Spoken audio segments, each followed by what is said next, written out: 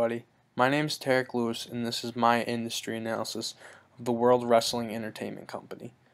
It is very important to understand the industry in which the WWE operates in because it is so unique.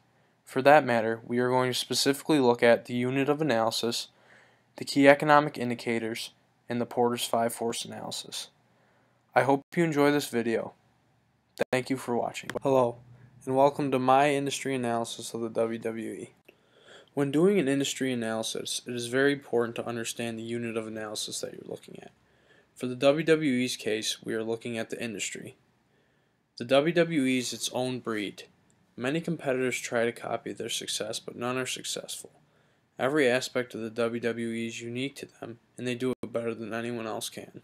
To understand the WWE's industry analysis better, it is beneficial for us to look at the key economic indicators.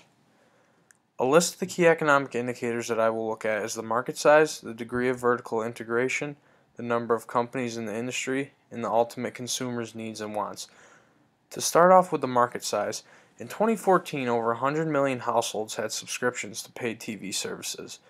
The WWE operates mainly in the TV service industry because of their two shows, SmackDown and Raw. Next, to look at the degree of vertical integration. Numerous retired WWE wrestlers have opened up wrestling academies throughout the world. This allows the WWE to pull fresh talent from these academies. This also allows the WWE to get talent without searching hard for it. The next thing we're going to look at is the number of companies in the industry. There are numerous other companies in the entertainment industry, such as the UFC, Lucha Underground, TNA, and any other sport that you can think of, such as the MLB, NBA, NFL, NHL, etc. To look at the ultimate consumer's needs and wants, the WWE needs to be more conscious of their fans' needs. Instead of doing what the McMahons think will be the most beneficial for the WWE, they need to start listening to their fans more. Ultimately, they need to listen to their fans because that's what brings in their money, and that's what keeps them going.